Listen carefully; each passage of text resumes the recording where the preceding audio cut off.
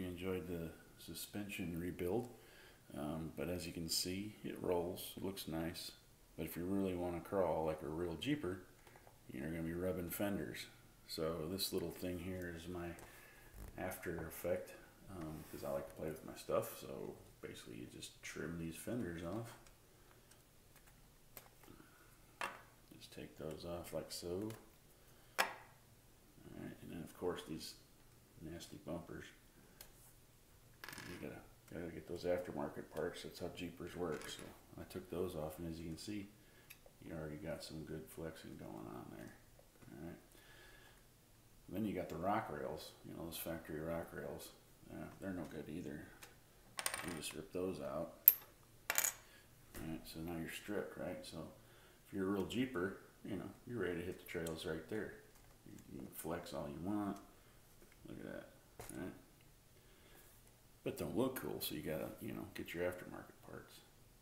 So what you do, first thing, get your little rear bumper extensions. And this is to each person's taste, obviously, because that's the whole thing about the modding community.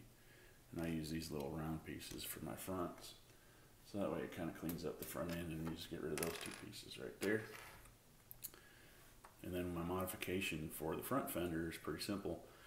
Take your front pin out, alright, and then you drop your lower pin. Big thing is you got to make sure the yellow piece is to the outside. So I take an elbow with another blue connector piece and connect it like that. Now I don't have black, but you can cover this piece up pretty easily. It needs to be there for stability and structure. So this is what it ends up looking like. And what that does is you pop it in this higher spot there, and it gives you that, you know, better clearance, all important clearance. All right. And on the rear side, so you got this backdrop here. All I do here is I take this piece off and I get straight ones like so. And then I just swap these pieces over.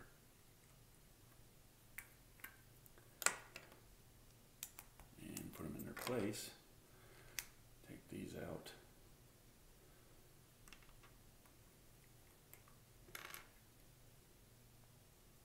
So that way you have your two pieces and you put them back, you reuse them. Obviously once you center them up. And you just put them back in their spot.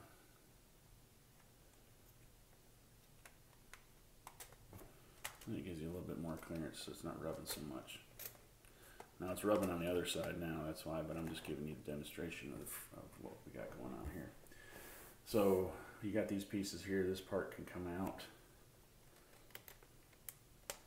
This pin, you can take that out if you want to, and just nice clean look. You can reuse some pieces just to make it simple, or you can put your bar back in there. You can reuse some pieces, you know, like those. Thing that I like to do is space these out because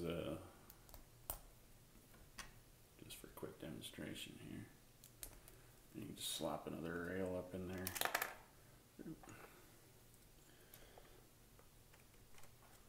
You know, any number of things, but that'll give you some more flexibility.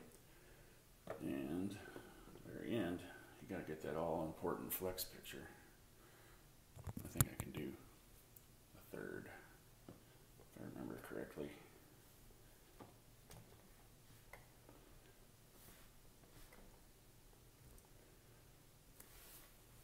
There you go. Thanks for watching.